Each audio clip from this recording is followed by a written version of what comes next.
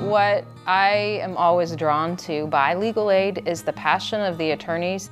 These are people who really enjoy coming here, very passionate about the work that they do. I love this place. It's got great energy, it's got wonderful people in it. It's an honor to do this work, and it's a privilege. This building was a tremendous opportunity for Atlanta Legal Aid to really educate the city. On a typical day when the receptionist looks out into the waiting room and sees who's there that showed up to say, I have a problem and I need help, that's a huge crisis in that person's life. It may be the other parent of the children isn't paying anything to help take care of those kids. I've got hungry kids and I don't know what to do.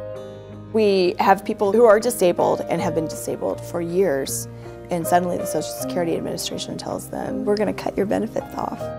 Anytime we get a victim of domestic violence or we see cruelty to children, those are really difficult cases. We'll have people calling in because they have an eviction case that's pending in court. We'll have people who come in because their landlord hasn't been making repairs. From I've got a bug and rodent infestation to I have leaks that have turned into mold to my entire house is covered in mold. There's a lot of senior citizens who are losing their homes. They don't understand all the legal terms.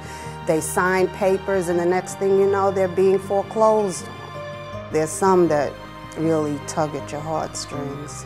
Helping grandparents adopt their grandchildren because the mother was in jail, on drugs. It brings us together.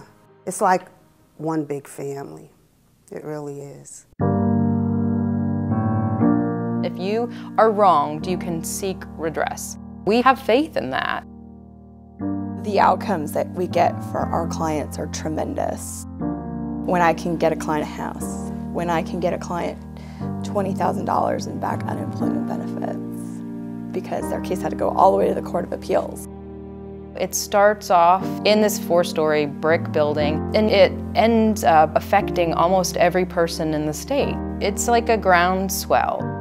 The goal of legal aid is to continue to get people connected to the life that everyone in America dreams of. Raising their children, sending them to school, going to work, being a valued member of society. You leave at the end of the day maybe feeling kind of tired, but like you've made a difference for somebody.